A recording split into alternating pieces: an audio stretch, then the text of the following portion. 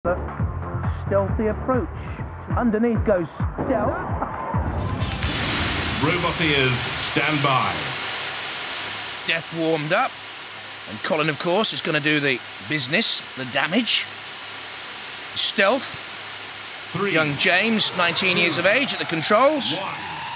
Activate. James wants to drive touring cars as an ambition.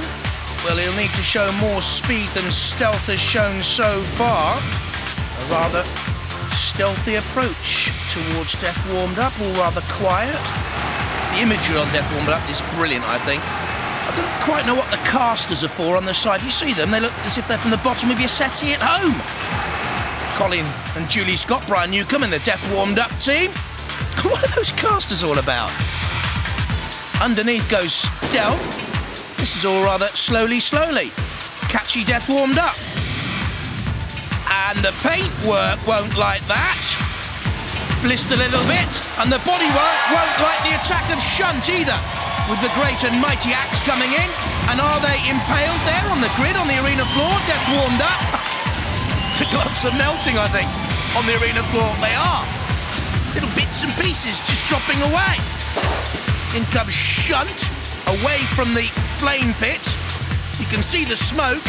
Oh, look at the flames there underneath as well. On Death, well, it really is warmed up for Colin Scott. What on earth's an earthquake saw, by the way? Well, there it is. And is that something just oozing from the bottom of Death Warmed Up as well? I'm not too sure. The Stealth Bomber awaits.